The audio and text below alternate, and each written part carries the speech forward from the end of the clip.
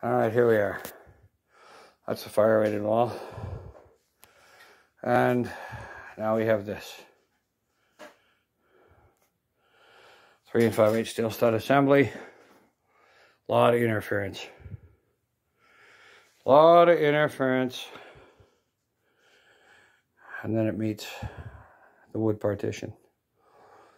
And it's braced. I didn't have tap cans, so I used an old carpenter trick. Drill a hole, stick in a piece of 14 gauge wire. You have to have the coating on it, and you use a drywall screw, and it is solid.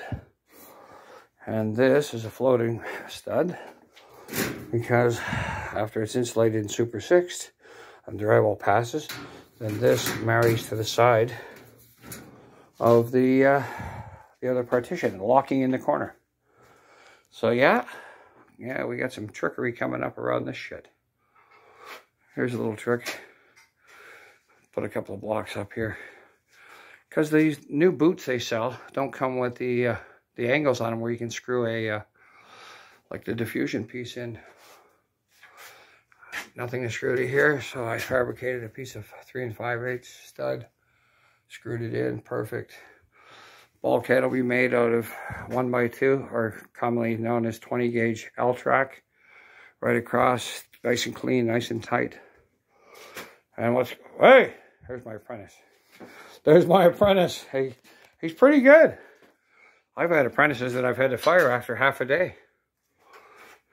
But I'm keeping this guy on. Probably because he lives here. So that's what's going on. This is what you do when the writers and the actors decide to go on strike.